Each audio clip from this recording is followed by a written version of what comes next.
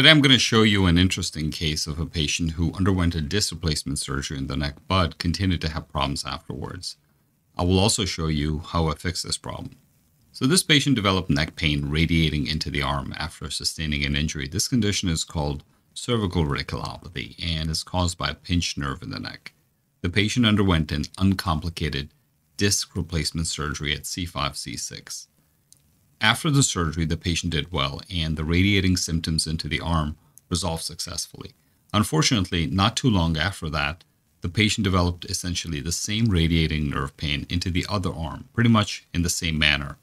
The patient came to see me for a second opinion. When I examined the patient, the nerve pain was reproduced when they extended their neck and turned their head towards the affected side. This test is called Sperling's maneuver and is a classic test for a pinched nerve in the neck. To investigate this matter further, I checked x-rays of the cervical spine in 3 different positions. In the first position, the neck was flexed, meaning the patient was looking down. In the second position, the neck was neutral, meaning the patient was looking straight ahead. In the third position, the neck was in extension, meaning the patient was looking up. When you look at these x-rays carefully, you can see something quite interesting. When the patient was looking down, the back of the disc opens up as it should. When they extend their neck, however, the back of the disc closes down, but interestingly, it also slides backwards, something that it should not do. Also, when you look at the disc replacement from the front, in this view, you can see that the gap on the right and the left side is not the same. The fact that the patient's symptoms were reproduced by turning the head towards the affected side suggested that there was a dynamic instability of the disc replacement device. To treat this dynamic instability, I offered to remove this device and stabilize it with an anterior cervical fusion surgery. Let me show you how I did it.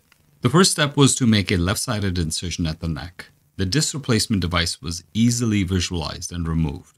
I used special instruments to remove the bone spurs, which were pinching the C6 nerve between the C5 and C6 vertebrae.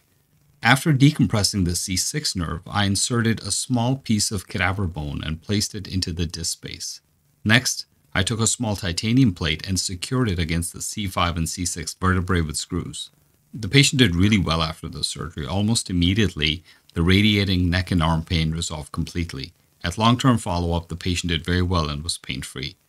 This surgical case is interesting because it is an example of a dynamic instability of a disc replacement device, which was fixed by simply stabilizing it with a fusion.